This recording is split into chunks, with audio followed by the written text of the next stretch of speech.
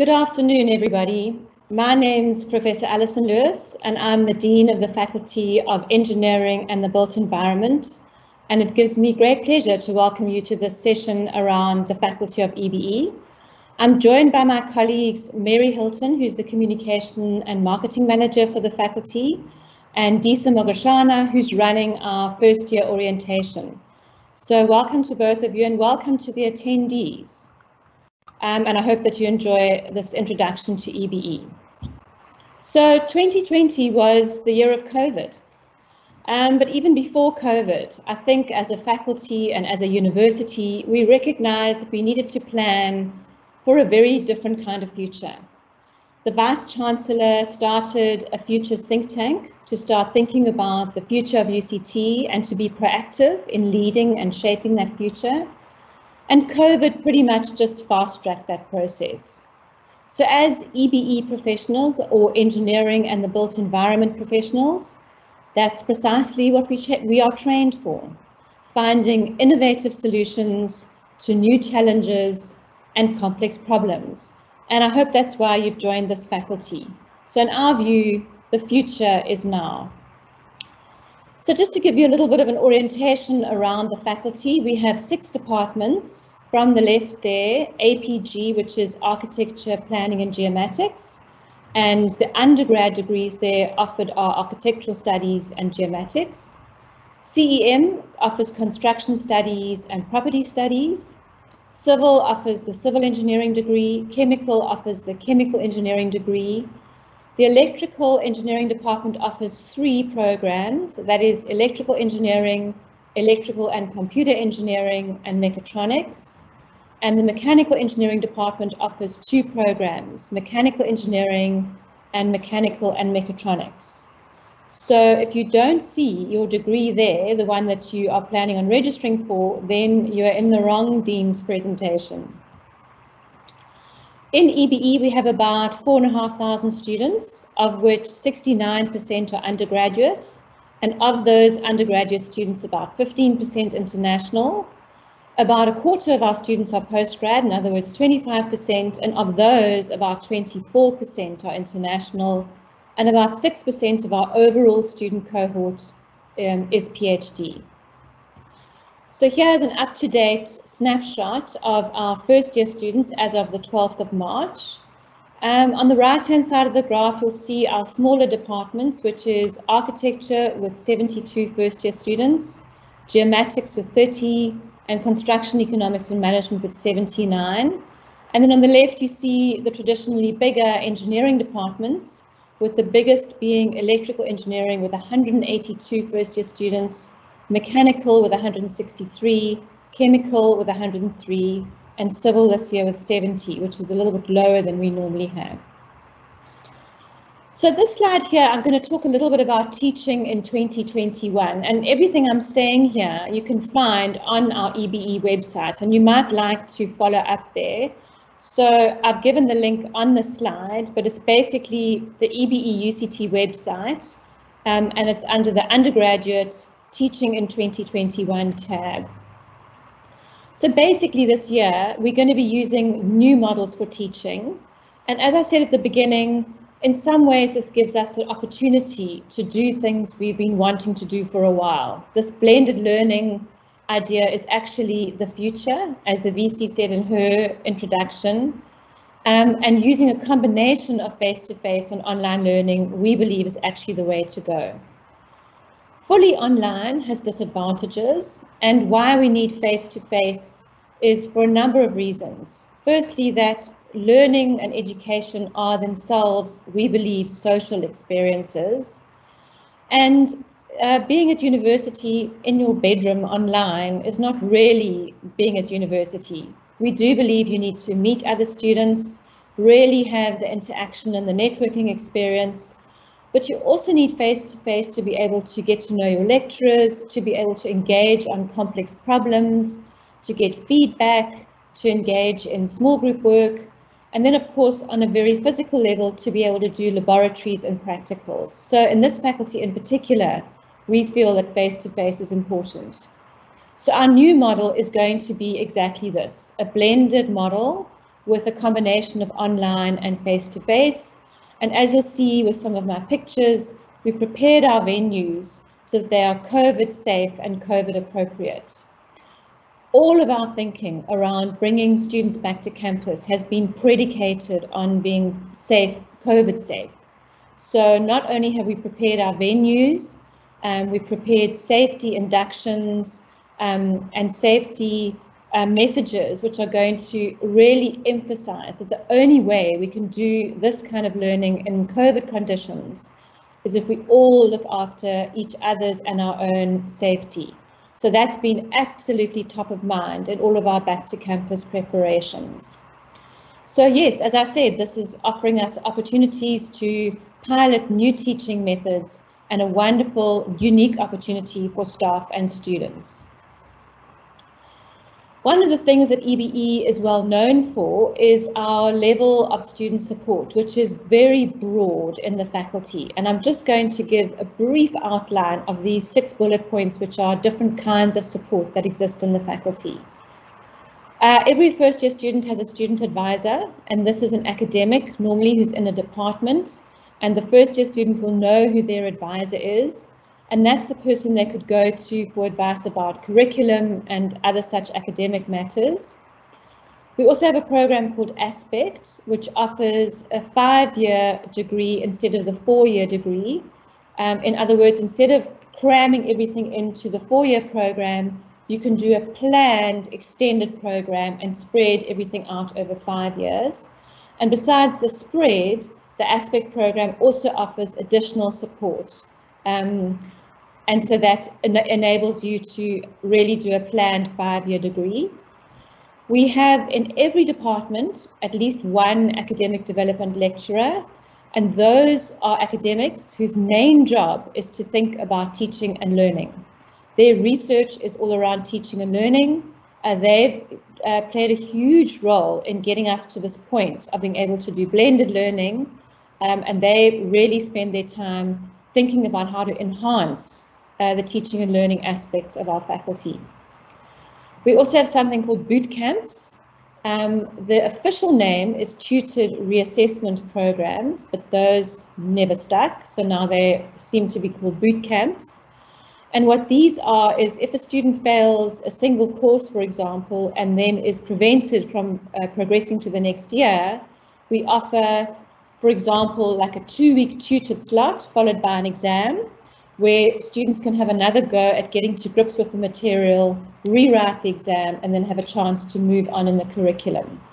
So it's not just a SUP, in other words, it's actually the tutoring and the getting up to speed with the material first, then followed by the exam. Our tutor system is run by postgrad students. So all courses have got tutors allocated to them. And the advantage of this, besides just having a tutor, is that the undergrad students get to know the postgrads, and the postgrads can also become a kind of informal mentors to the undergrad students. So we find that works really well in the faculty. And then lastly, we have a mentor system. This is where senior students volunteer to act as mentors for first years. Every first year gets allocated a mentor, and we probably have 2 or 3 first year students for every 1 mentor.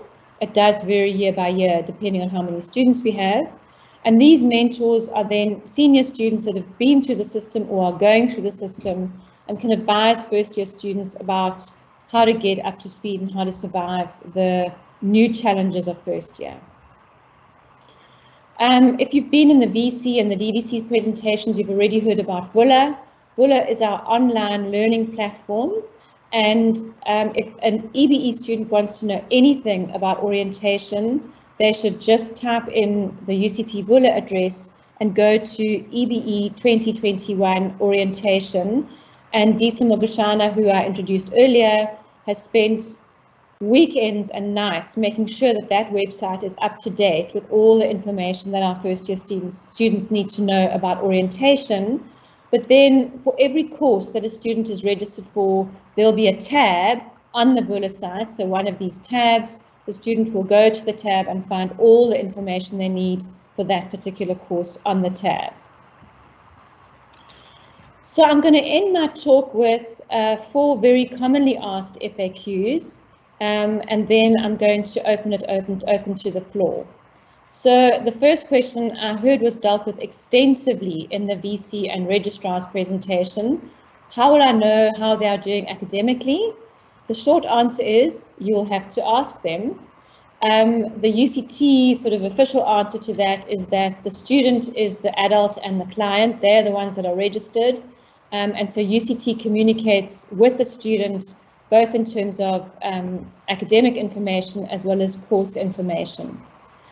Do they need to do vacation work? Yes, in EBE there are varied requirements for vacation work, and the place that you'll find that is on the EBE website, and I'll point that out just now, where you can get the EBE handbook, which tells you everything that you need to know about every course. What books do they need? This information is also on our orientation website, a full list of textbooks for every program. And the last question, can they change their course of study? Yes, under certain conditions. So the advice we give is register for the choice of study that you've been accepted for. Up to the end of week 1, you have the potential to change as long as your new choice, A, has space, and B, that you meet the prerequisite for that course. So this option to change your curriculum doesn't allow you to enter one program with a lower requirement and then swap into a program with a higher requirement. You will need to meet the requirements of your preferred program, and you'll need to find out if they have space for you. So this slide, if you remember no other slide in my presentation, probably this is the one to remember. This is our home page, our EBE faculty page, and you'll see on the undergraduate registration and orientation for first years level here, on the right hand side you will see everything that you need to know. The online orientation program, there's the book list, that's the list of architecture material, the laptop requirements for ChemEng and for others, and here is the undergrad EBE handbook, which I really recommend that you have a look at. It's a PDF, and it's got everything about every program and every course that's offered in EBE. So with that, I'll say thank you very much for your attention. I'll leave it there, and I'm open for questions from the floor. Yeah, maybe I can answer, because I've looked at all the questions sent in advance and try to group them into various categories. And I think some of the questions, just to clarify, I suppose, how UCT works, is that some of the questions were related to residence and meals and residence placement, some were related to parking, some were related to sort of other parts of UCT. And just to clarify that, this talk is around the faculty, in other words, probably mostly academic questions. Questions around residences and around finances would need to be addressed to Res and to the fees office. I thought one good question was, since we have online orientation, how are students going to get to know their way around UCT? So one very innovative thing I think that was done in my faculty was that we made a 360-degree tour, a virtual tour of the faculty, and that's available on our EBE homepage. So you can have a look by zooming through the different parts of the faculty, what is where. And when students come onto campus, they can use a combination of that and their newly acquired networking skills to find their way around. So one of the questions that's come up is, can any student opt for the Aspect program? Yes, so the Aspect program applies to the 4-year EBE degrees, and those students can, after the first couple of weeks, divert themselves into the Aspect program. So yes, as far as I know, the answer is yes. Yes, and I'll publish it that they can email Pierre Leroux. Yes, okay. Correct. Thanks, Mary. I see Pierre Leroux, his address is in the chat there. Thanks. Sorry, if I may come in also with another question. It was more around registration issues, and maybe if you could address that around the delays in some of the registrations in the faculty. Yeah, won't you clarify what the question is, Disa? That the child has been experiencing delays in registrations. So the student has not registered, and there's been delays in the actual registration of the student into the program. Okay, so maybe, I mean, obviously could be potentially different reasons for the delays, but so one possible reason could be that a student doesn't know which courses to register for. And that's partly why I've recommended that the EBE handbook is really the place to go. So if I'm looking at the mechatronics program, then here I see the 4-year and the 5-year curriculum, and there's mechatronics, and here there was actually a question all about mechatronics, which is partly why I've looked this up. So this tells you all about the mechatronics program, and here it tells you exactly which courses the first-year student should register for. So on the registration form, the student should be sure that they tick all these boxes and register for these courses. And ditto for any other programs they're doing. Here's the full second-year course list, the full third-year course list. And if you want to know like what every single course is about, you would just look up that course. So let's do EEE 1006. And further down in the handbook, it'll give you exactly the course outline of the course, what the name of the course is, how many credits, who convenes it, what the course is all about. Okay, the lecture times will not be the same for this year, how the assessment works, and those will be a little bit different with online, but it'll give you the actual content of every course. So those are for especially curious parents, but definitely I would say that students should be very up to speed with the handbook. So one is how will the students know if a lecture is online or face-to-face? The departments will communicate with students exactly. So maybe I can expand a bit on that. So because we have too many students to have them all on campus at all times because of COVID restrictions, we're going to divide students into bubbles. And so a student will be told, your bubble is going to come to campus on Monday and Thursday this week, and on whatever, Wednesday and Friday next week, and your whatever 1002 course will be face-to-face, but your 1003 course will be online. All of that information will be communicated to students by their home departments. And that, given that I never lose an opportunity to punt the advantages of EBE, one of the advantages of EBE is that students join a program or a cohort. So once you've signed up, you've got a kind of a package deal, and then you belong to a department, and the department will tell you what's happening. So it's not the buffet option where you are in different departments for different courses. Can you comment on how UCT EBE graduates compete in the market? That's a nice question. Thank you very much. I would say they compete very well. I think UCT has an incredibly good brand, but I think besides the brand, we're backed up by what I think is a real quality education. UCT EBE graduates don't only go into engineering in the built environment.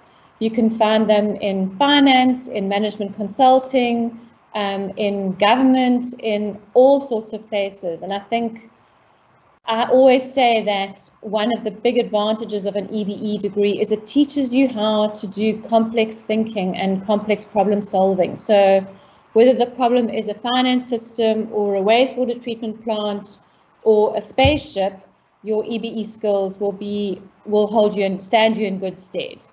Alice, there's another one about when are students expected to be to arrive, to be in Cape Town. Still that one. Okay, so our intention is to start face-to-face on Monday, the 15th of March. Because we have this venue restriction and we can't have all our students on campus and we've divided them into smaller groups, it means that we have to use the whole term end to end as much as we can. So what we're planning on doing is cycling students in small groups through practicals and tutorials from week 1. So students should be in Cape Town from Monday the 15th. They have until Friday the 19th to register. So theoretically, they could not be in Cape Town until Friday the 19th, but after that, they pretty much need to be physically in Cape Town. And Alison, there's a lot of questions about how they're going to know.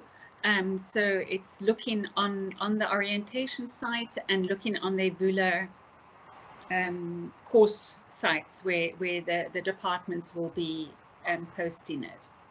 Yeah, so that website I mentioned, EBE 2021 orientation Vula site, that's Deesa's site, and she has put there as much information as we know about what's expected of students from Monday. So I would say that's your first port of call, and then in parallel to that, the departments should be letting students know. Can a student change to Aspect after realizing that they're not coping with the main 4-year course? Absolutely, but you can't leave it too late. There is a deadline for changing to Aspect, and as Mary said, Pierre Leroux is the person who runs Aspect, so he'll be communicating that. But yeah, it's pretty early on in the term. You can't wait until you're really sinking before changing. We encourage students to make the decision pretty early on. So I'm hoping I have answered the one question, which is about somebody struggling to register, even though the student advisor said not to worry. He still does not know which lectures to attend next week. So as I said, if he is a first year and he knows what program he's doing, then the EBE handbook will tell him exactly what courses he should. There, property studies. Okay, so then you'd look on the property studies part of the handbook and it'll tell you exactly what courses to register for. There was a question earlier on the third wave, the possibility of the third wave, and what EBE then plan will be should that happen. Yeah, thanks, Deesa. I'd just like to answer this other question because I think it relates to what we've been talking about now, and it's a misunderstanding. The question is, does it mean that in the first week of every new semester you can apply to change majors? And the answer is, you can only change once, and that is in the first week of your first year. So not that chance only comes once. Okay, so the question around the third wave. So the plans we've put in place so far are based on a lockdown level 3, which we believe is probably the default lockdown level for South Africa for the foreseeable future. Obviously, if the third wave is very extreme and we go to lockdown level 4 or level 5, we will reduce the amount of face-to-face activity that we have. But I think in general, the framework of our plan would apply to lockdown, definitely to level 3. I mean, lockdown level 5 is very, very severe and we won't be able to come to campus then. But yeah, level 3 we'd be able to cope with.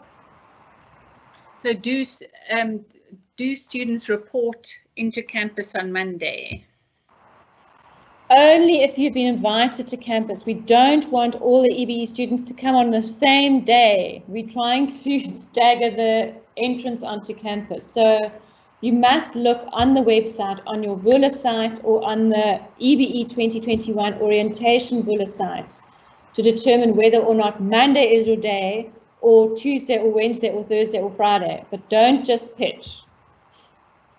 So could I say, for an example, mechanical engineering have sent a letter to all their students and they have said, informed that the first years will be coming on from next week, the 22nd of March. So this week, everything will be online. They will go to their Vula site. They will see what courses they need to do and do that online. And then from the 22nd, they'll be told where they need to be on Monday, the 22nd.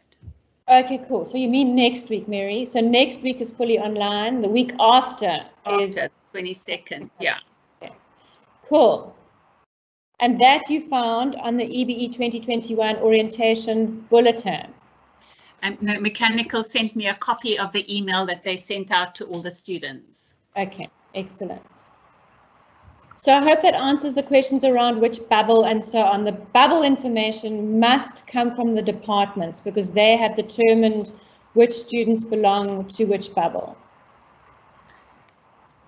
And I think this is for DISA. Do we need to worry about knowing everything ourselves? Our young learners not fully informed by now. You seem to have run a thorough orientation for them. Thank you. Yeah, well, that's thanks to Mary and DISA and that team. I really hope so. I mean, one of the problems is information overload and the zoning out thing. But yes, they should be able to, if they didn't remember it, it should be somewhere in the material they've been given or have access to and on Bula. So DISA, maybe you want to fill in there.